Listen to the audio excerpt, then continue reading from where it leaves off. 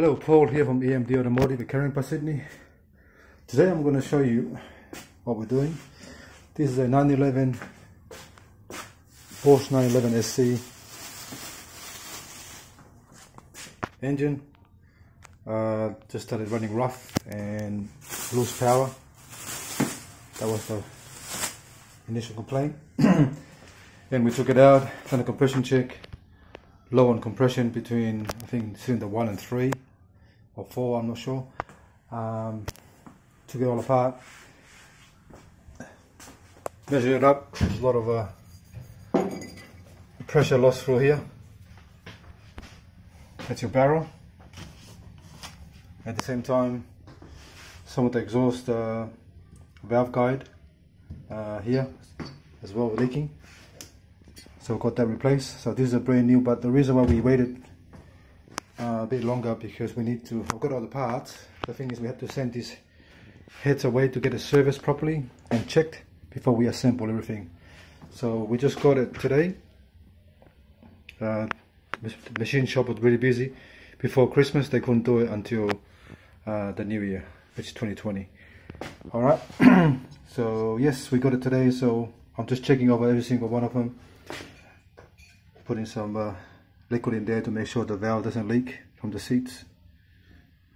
Just double checking, make sure the collets are in properly. Just little things you gotta check before you start the work.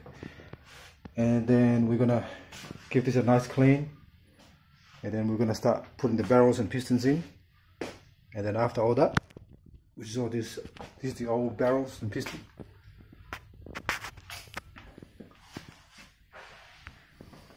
So this one here is going to be a 3.2 at the end, so we put a 3.2 kit into it.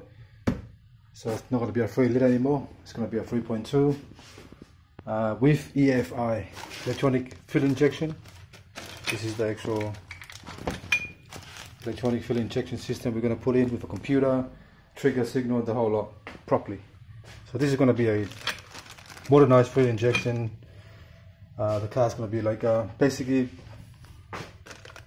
a new car, so you don't have to worry about the K-jet playing up on you all the time and all those problems with the actual fuel heads.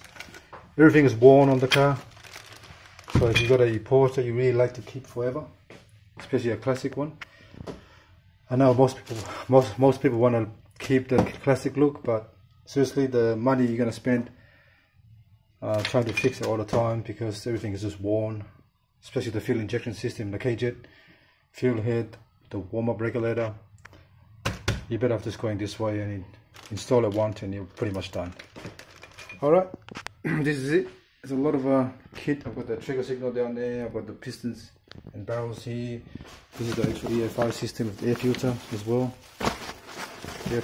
So you've got a proper air filter. I've got the exhaust here. Sport exhaust on this one here, be throaty, be louder as well. So I've got this one here as well. It's hard to show, but inside there, sport exhaust.